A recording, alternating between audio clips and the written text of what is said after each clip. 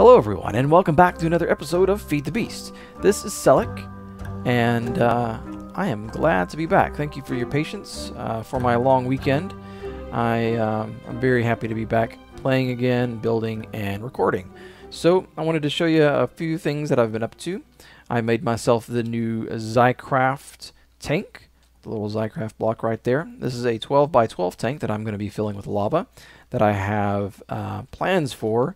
In a future episode, we're going to be using lots and lots of lava. So I'm very excited about that.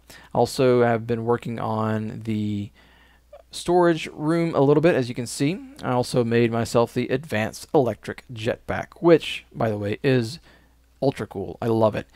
You can work for a very long time, flying, digging. It keeps all of your items charged up, your tools, and it's very cool. So I also finished making all of my retrievers. There are going to be 76 total. And I have made one array here, as you can see. This array will be in charge of these 6 barrels here. And for each row, so there are 24 of them total.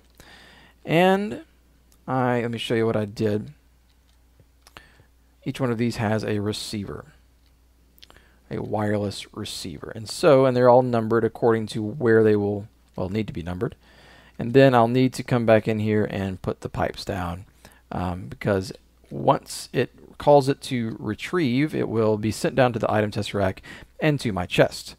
So let me show you. It took me a little bit of work, I guess, some design sort of messing around. I actually had to draw it out a little bit to get this as compact as possible, because the problem I found was I was thinking about doing it, one every 2 rows. Well, the only way I could figure to get the redstone to work was using 3. So let me show you what I did. So the way you set it up is you have your base, and then the block that the receiver sends its signal to. And then on top of that goes a retriever. Just like that. And so that's 1. And so then we're going to do, let's see, this, not that. Okay, and then let's see if I can do this by memory. Yes, here, and then here, and here. That is not correct. Goes here, here. Yeah, like that. So then, oops, I moved it. The retriever goes right here. Get that out of the way. And our receiver, right here. Okay, so that's one, I guess, layer. Now what I do is I flip it. So we're going to put a retriever right here, block here, and then another block here. And the receiver goes like that. And then, this is always the tricky part for me. So let's see. That corresponds to that. So we need a retriever right there. We need a block on top of it. And then a block right there. Okay. So then we go like that. Oops. Perfect. Okay, and so there it is. There is the design that I used to, oh, forgot my receiver. I have to face this way. I don't think we can actually stand there. Will you go? And go. Oh, I missed. There you go. All right, and you can actually remove this block if you want. So let's stand back so you can see the pattern. There you go. And so it's fairly compact. This will be row 4. This is off just a little bit, but that's okay. Because we are skipping, well, we're not skipping exactly the way we'd like to skip. So, anyways, you see how this one powers each block, which then powers the retriever, I mean. And then you can just line this up as far as you want to go and have your barrels stacked on top of each other. So I'm going to do a little more work off camera. I'm going to finish setting up these arrays as I have outlined here, and hopefully by that time I'll have plenty of, yeah, I'm getting lots more, plenty of obsidian to finish up my wireless receivers, and then the transmitters we can do at a different time. And we'll start putting some things in there. And we're also going to look at decorating, and I'll do that as soon as we get back, which is, well, I guess it's right now. Well, I have it all finished up here. I finished putting the pneumatic tubes in. It's like a rat's nest of pneumatic tubes in here. But it's all, you know, I probably, well, I maybe could have moved this a little bit closer, but I think it's all relatively compact. And that's what I was going for, at least part of what I was going for. So everything is numbered 1 through 76. I have my power coming down from on top and running to both sides here. I'm not sure if this is going to be able to handle all of these. Well, I think it's nighttime right now. Yeah, definitely nighttime right now. And so we'll see if it can handle all of it. I grabbed some item tesseracts because I didn't want to take away from my obsidian from making, because I need to make these tesseracts you have to grind obsidian and have obsidian dust, and I didn't want to take away from making these things. Yeah, I'm at 51 right now, as you see, so I still have another 25 to go. So, but I think it's time for a real deal test. I think I have these set up. These are called from storage, and then I have my 2 storage set up here. And I think we're just going to use the 7 through, what is this, 7 through 14? 13, 7 through 13. And we'll do some testing with it. So let's just set up a few things. Let me go grab a couple of stacks of different things. And in the same way that, you know, I sort of showed the way I like to sort of test things out and try things in little bits and pieces. And even though we tested it on a small scale, now that we have it fully put in there, I want to test it on a large scale to see if we introduced any issues while building it. So let's try that. Ender pearls. Now, one of the things I'll have to admit, as I've sort of examined and I guess analyzed the method here, there are a few downsides. Obviously, the major upside is having your items wirelessly accessible, which is pretty cool. Let's see. Hang on, I gotta count this. 1, 2, 3, 4, 5. Do glass again. So, wirelessly accessible. Nice and convenient. The problem is it requires a stack or whatever I guess I could call these things 16 or 32 at a time. Either way, you have to put something in the retriever so it knows how to filter. So on your more rare items or like, you know, if you want to do diamond, I guess you would probably not want to stick, you know, all of your diamond or a stack of diamond in there because, well, unless you're have like stacks upon stacks, which I don't have right now. I don't have a stack to afford to put in there. So yeah, that's a big downside of that is, okay, so you are stone. And the other downside that I was thinking about was, I'm not going to remember this. The other downside was having the speed of the pneumatic pipes is really, I guess, you can put the accelerator on there, but all it does is accelerate it while it's in that pipe. It doesn't send, the acceleration doesn't continue through to the, into the pneumatic pipes itself.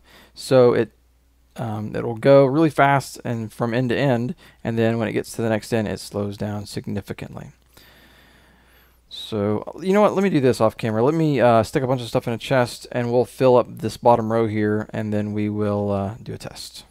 Okay, it is time for our test. So, let me show you what I did. I went ahead and put cobble, one bit of cobble in each of these, so that our test won't be affected. Oop, forgot that one.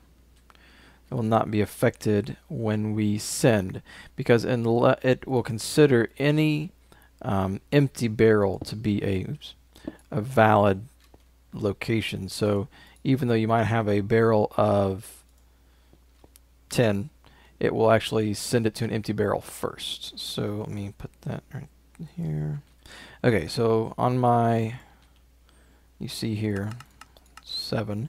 So 7 is our smooth stone. So we're going to go 7 through 13. So smooth stone is 7, ender pearls, redstone dust, you can sort of see in the screen at the top there, iron, lapis, 10, and then copper. So let's go down here. Well, yeah, so you sort of saw this back here. Excuse me. Each one of these will, once it pulls, it will see this as a valid destination, so it'll push whatever item to this point here, and then it'll be picked up in the chest. And then we have our 2 storage here that will actually put everything back using this relay. So let's go down here. I think I might have pressed the button too. So what are we on? We're on copper. So we have 4 stacks, 7. We'll do copper and 10. So let's see if something showed up down here. Yep, there it is. Cool. So let's send you back.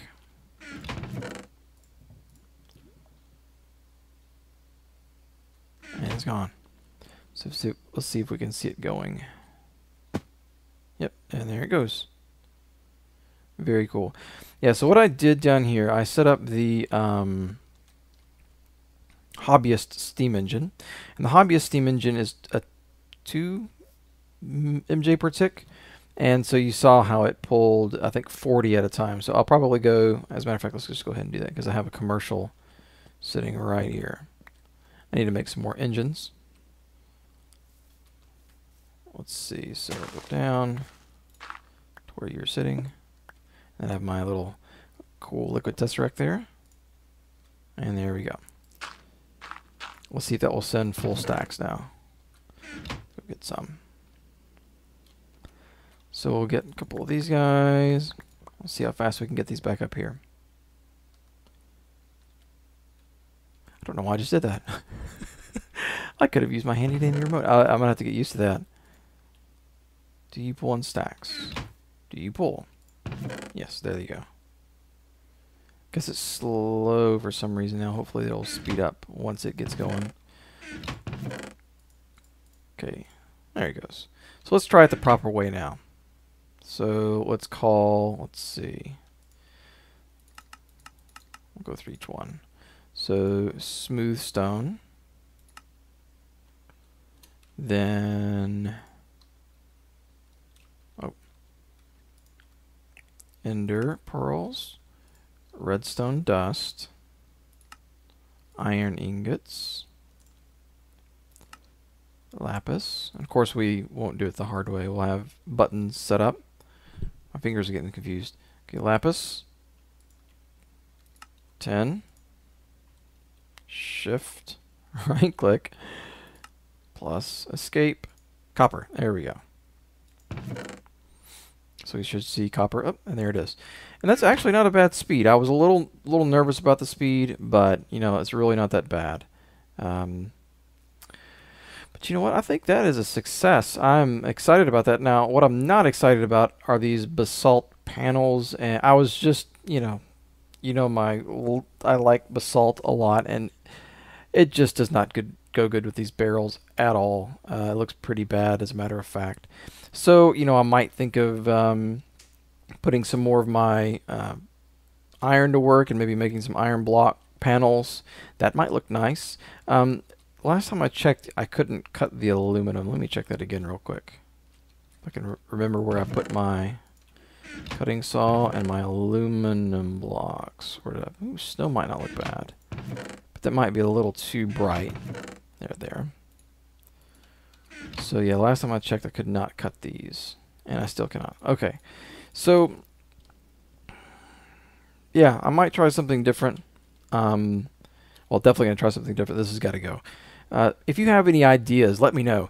I thought about maybe going really colorful on it, but I really don't think I can handle. I'm not a bold color kind of person. Like if there's some highlights or some hints of bold color, don't have a problem. But if it's like the main feature or the main outline of something, I'm not as big of a fan unless it's done really tastefully. And I personally have not done it tastefully at all. So, but you know what? Don't let that sway you. If you have a bold color idea, let me know. I might like it. I don't know. So yeah, that will do it for this part of the episode. We will head over to the desert island. So as we're coming to our island here, I wanted to show you one other thing that I did. I forgot to show you earlier. I put haste on my boots, and so now this thing is insanely fast, and I like it a lot. So yeah, and before I forget, I think it was last episode someone in the comments requested the seed, so here it is. You see it? I guess you can pause your video there if you want to write it down. That is the seed that I'm playing on, and I don't know if world generation has changed since I started, but hopefully it will generate similarly for you. Okay, so today's topic, desert island topic. If you could have one thing and one thing only. I probably should have talked about it right after I talked about the food episode, but what drink would you want to have? Obviously, you want to have some water. You don't want to die of dehydration. But if you could have that one extra drink, what would it be? Maybe you want some Gatorade. It's pretty practical, you know, keep you maybe extra not dehydrated. Maybe you'll want a good old-fashioned Coke. You know, I didn't have to think about this one too long.